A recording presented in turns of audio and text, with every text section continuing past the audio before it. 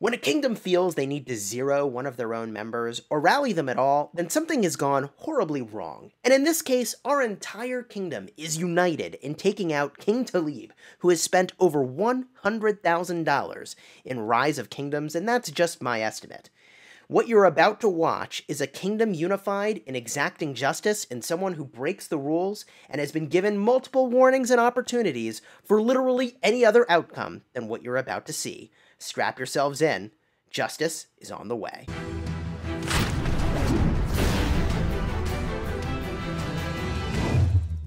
Allow me to paint a picture here. I'm minding my own business, on a road trip with my family, and then I get message after message, notification after notification that I've got to look in game. We're quadruple rallying King Talib.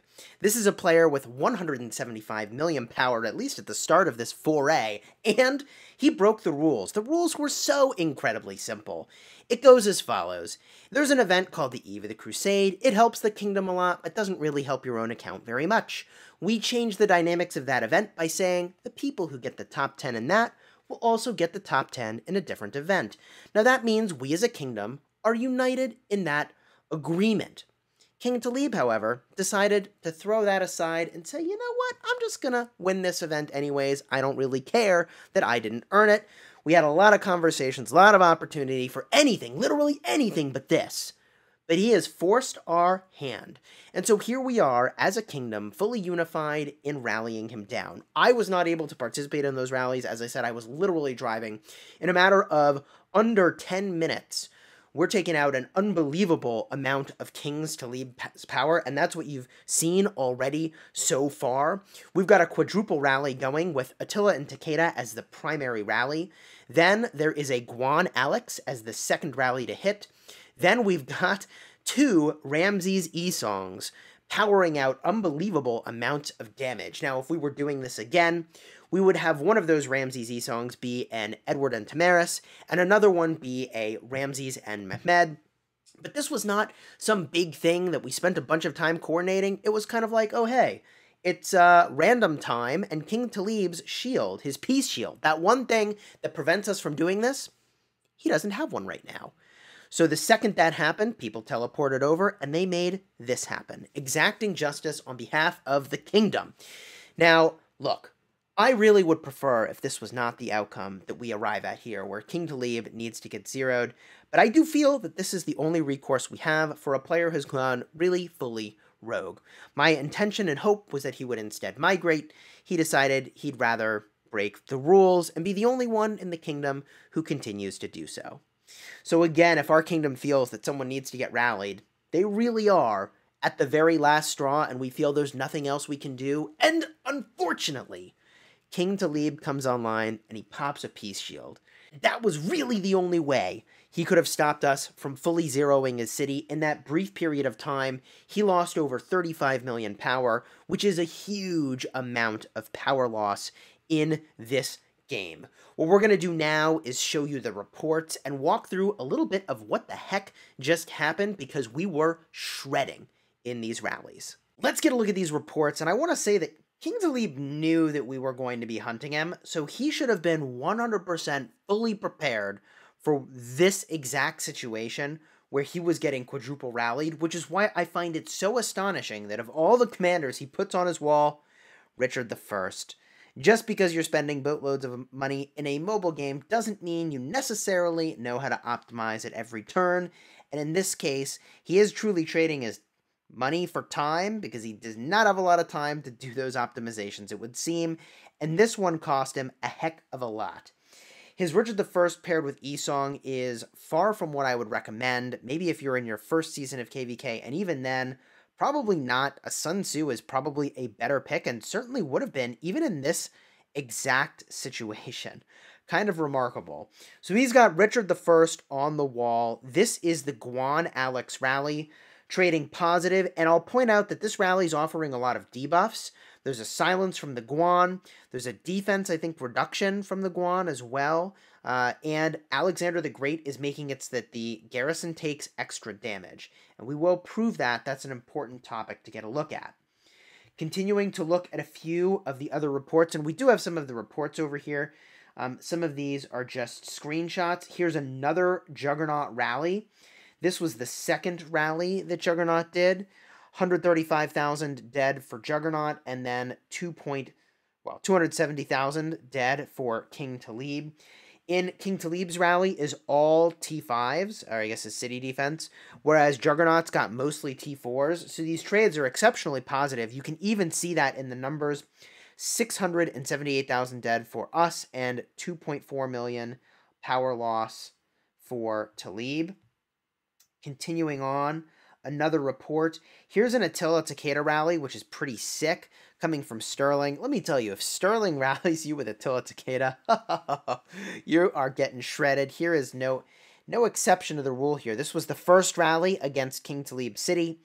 420,000 dead for Sterling and over 1 million dead for King Talib. Absolutely savage report here. Continuing on to another report. Here we've got one of the Ramses and Esong reports. I don't know if I've seen a single player in the game who's got much better gear than Spartan. His gear is completely nuts. 172,000 dead for Spartan and 335,000 dead for Talib. Now, I just want to point out that Talib has got 160-ish million power while this is going on, so he vastly outnumbers. The fact that we're trading positive here is gross and a testament to just how good these are going for us. All right, here are a few of the reports from Cortex. Again, that first rally that we did with the Attila Takeda. Then the second Attila Takeda rally was absolutely shredding. 244,000 dead for us at 1.8 million power loss, and 763,000 dead for Talib. Those are all T5s, 7.6 million power loss. I mean, beast mode engaged. Getting a look at the next report here, we've got one of Spartan's reports. We saw this already. 172,000 dead for Spartan, 335,000 dead for Talib. Moving on to the next report. We've got another Spartan rally, 86,000 dead for Spartan, 192,000 dead for Talib.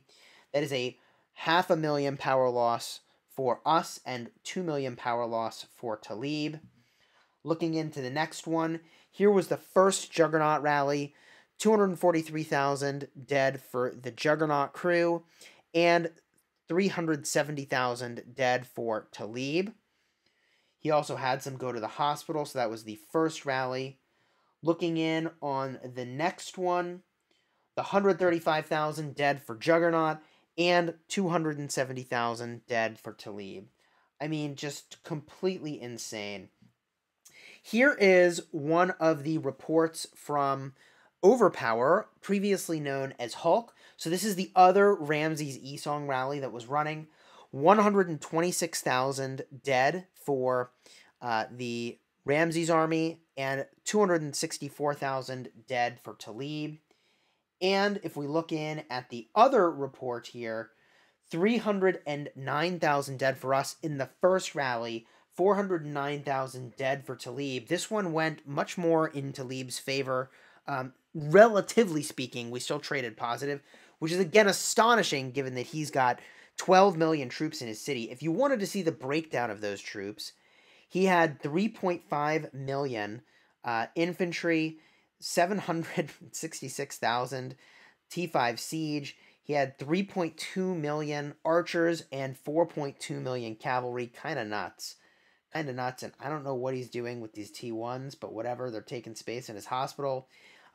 Crazy. In terms of the troop buffs, of course, everybody's got expertise to everything in all of these fights, which definitely is relevant for the outcomes of these fights. And one thing I wanted to show you in the battle log, a little bit of myth busting. In previous videos, card up in the top, we proved that things are not always what they seem with debuffs that folks are applying and buffs that folks are applying to garrisons and to the field, particularly with Joan of Arc, Alexander the Great, and Constantine. So one of the things I wanted to do is prove that the Alexander the Great damage reduction debuff would in fact apply to a city, because you would be surprised, these things often do not apply. In particular, like, you would have thought Joan of Arc could buff a garrison, but she cannot. if she's not in that garrison, and I don't know if she can if she's even in the garrison here. So let's find a situation, which I know will be in this report, where we can see the debuff from Alexander the Great having been applied, and here it is. The bleeding effect caused by Alexander the Great's Shield of the King. So this is 30% extra damage taken from the expertise on Alexander the Great. It does apply, even though it says like 3 nearby things get targeted, it did apply directly to Talib's city. So that does prove that, in fact, it applies there. One thing that's noteworthy is I'm pretty sure everybody was using a silent trial, but we only see the silent trial from Overpower in this report because it's his report. We don't see the rage reduction effect, I think, from the other people that were rallying. I'm assuming they had a silent trial. Maybe they didn't.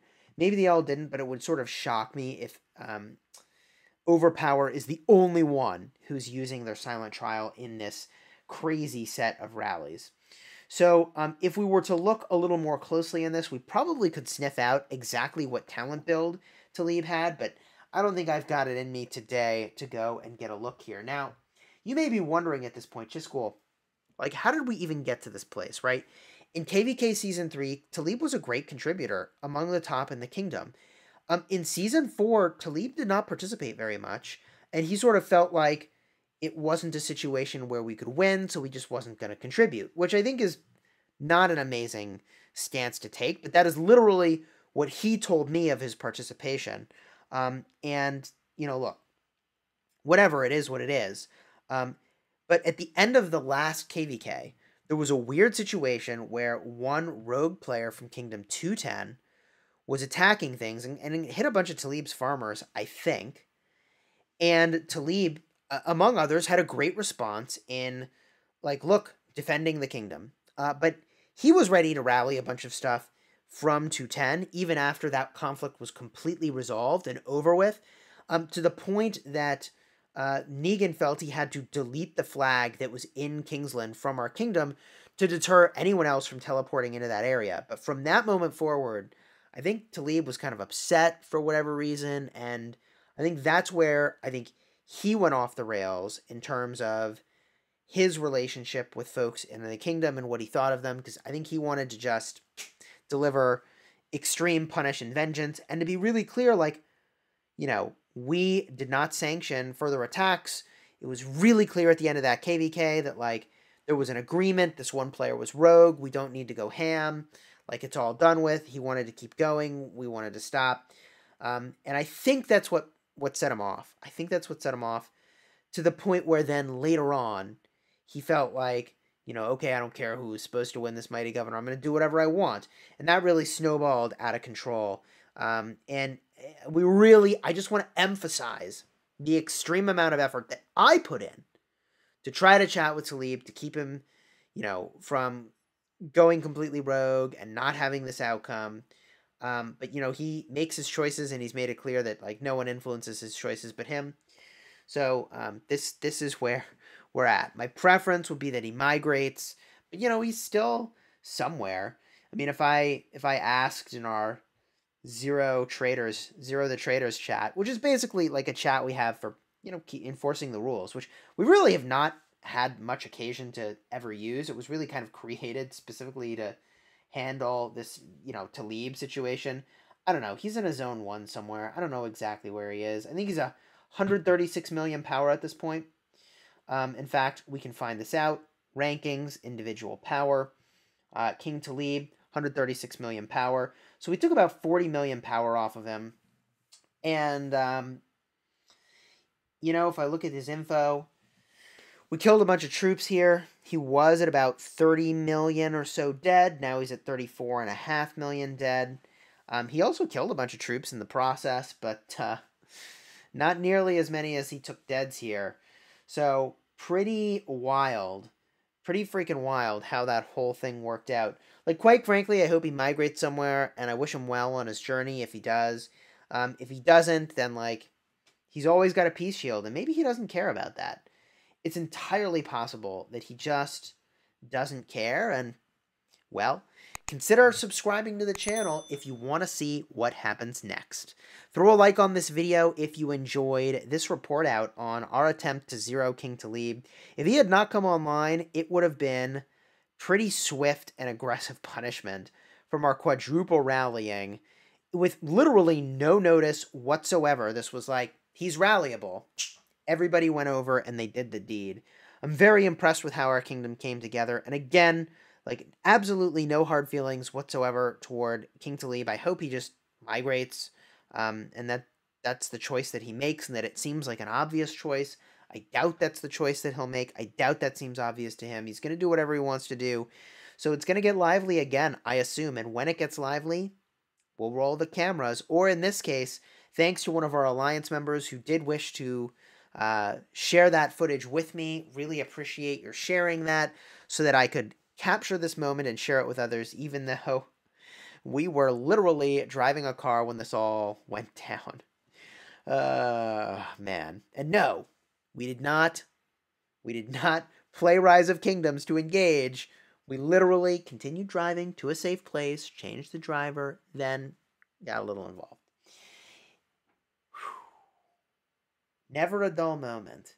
I don't know why people can't just, like, leave rather than go toxic. But I'll emphasize that if we have had to rally somebody, then they have gone hyper toxic in our kingdom, and it is the entirety of the kingdom that is in full alignment. I mean, it's you got about 1,000 players agreeing that, like, that's not okay. Anyways, enough of that. I'm out. Until next time, you have fun smashing the kingdom.